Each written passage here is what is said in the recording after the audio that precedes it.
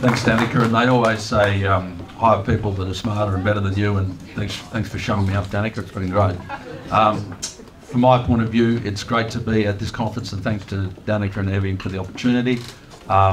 Let's be honest, this is a copper conference. 5 out of 8 of these presentations have been copper.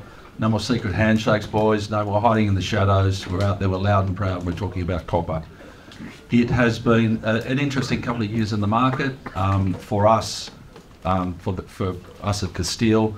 The important message that we need to get out to people is that yes, we are producing downstream critical and precious minerals. We are copper and gold, cobalt and magnetite, all coming from one mine, which is in the Northern Territory, and it's an IOCG, which are typically and historically some of the richest mines in the world.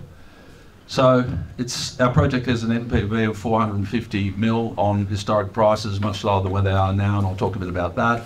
Importantly, we are downstream. This is our big differentiator. We'll be producing copper cathode in Australia, obviously gold doré, which will go to the mint, cobalt sulfate in Australia, and a 96.5% magnetite product, which can be used in coal cleansing. All produced in Australia, and we'll see why that leads into my the second message I want to get across. We're getting enormous support from federal and state governments, and that'll be culminated in Minister Madeleine King, who's the Minister for Resources, as you would know, and also Northern Australia, coming out to site to see what we are doing and to see how we are doing it. Just quickly on the deposit itself, extremely high grade. It speaks for itself, 30 metres at an ounce, 7 metres at 4 ounces per tonne of gold. And in the copper, just a couple down there, 21 metres at 7% and 40 metres at 4%, whatever you like. These are extremely typical of grades in the Northern Territory, in around Tennant Creek. Extremely high grade, and it's what allows us to make so much money out of this thing. Obviously, the IRR is around 46%, and a little higher when you start looking at some of the price moves. I'm not for a moment saying that I think both gold and copper will move up together in this relationship. It's quite a unique time in history, as everyone knows. We love gold, we absolutely love it, but we're getting financed because of the fact that we're going to be producing downstream copper, cobalt, and the magnetite. Do not get me wrong, I love gold.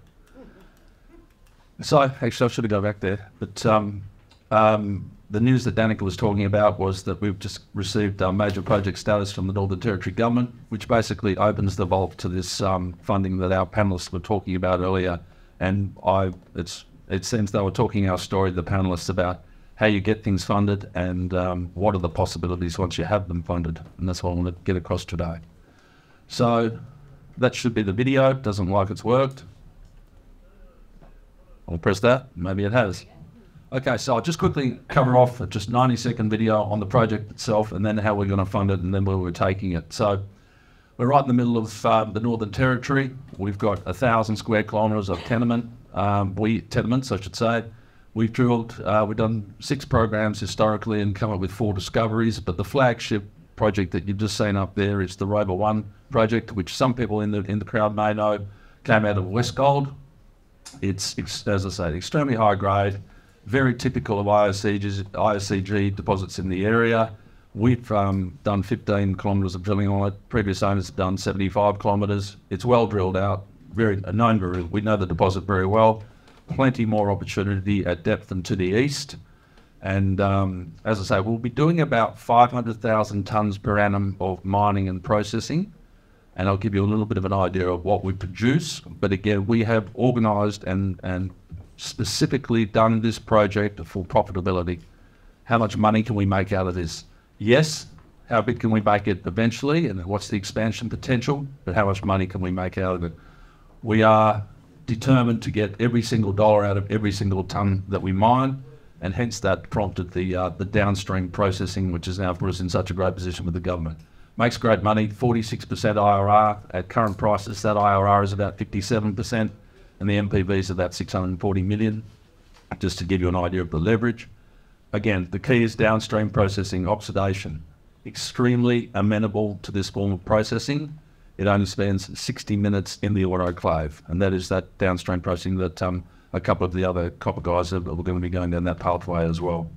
So this is the proposed plant layout, quite simple, 500,000 tonnes per annum, completely modular, and obviously we'll be picking up any gravity gold, any loose gold, but again, 93% recovery in gold, about 96% in copper, and producing these great products. So we only mine for the copper and the gold, but the cobalt and the magnetite come along as a result of it being an iron oxide copper gold. So on an annual basis, we do about 225 million in revenue. That's now about 270, 280 current prices, 30,000 ounces of gold, 7,000 tonnes of copper, 300 tonnes only of cobalt, and 75,000 tonnes of magnetite. So that's us, and we are finding, as I said, we originally did this thinking that there'd be a great inverse relationship between the copper and the gold, but they're both running at the moment, so good for us. Right, that sort of leads me to where there was quite a few questions on the panel. How do you fund these things? Historically, when I've been involved in situations like this, it's like, who needs your product? And we're looking for a big brother. We're looking for that partner that will come in, as well as I'm more or less taking government funding here for granted, in that there's the $5 billion is the critical minerals facility there. That 440 million in infrastructure funding is going to put spend about 80 to 100 million in putting infrastructure in Tennant Creek that we can hopefully lob our plant on top of, which takes 60 to 70 off of our capex requirement. So these critical minerals funds, as I said, Madeline King will be coming out to site. She loves what we're doing because we are basically spruiking the same story that they're spruiking. Produce it here in Australia, we're producing cathode in Australia, and they'll support us as a result.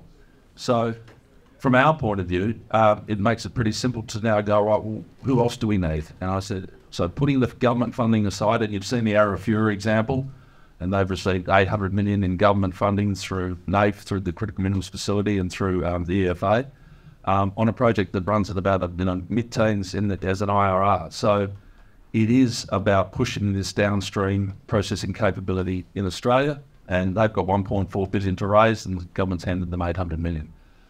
Gina Reinhardt's involved in that one. She's also involved in Liontown. They've got 230 million. So hopefully, if I can't convince Gina to adopt me, we'll have to go through the process ourselves. So we are very lucky in that regard. So clearly that the link now is, right, who's that big partner? Historically, I've brought in large partners. It's what we do. And the massive opportunity is that there is now 30,000 tonnes of, 30 million tonnes of gold and copper sitting in Tennant Creek, which is stranded.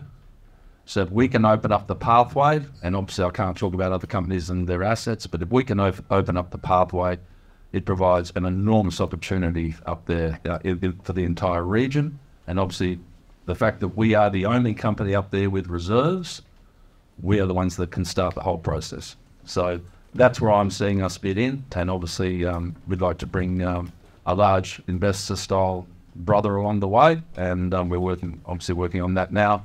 Government's put their hand up. Madeline King's coming out to site. So I did say to her, I hope that she could bring a checkbook. But thank you very much, everyone. I appreciate the opportunity, and I'm happy to have a cut afterwards if you're still around.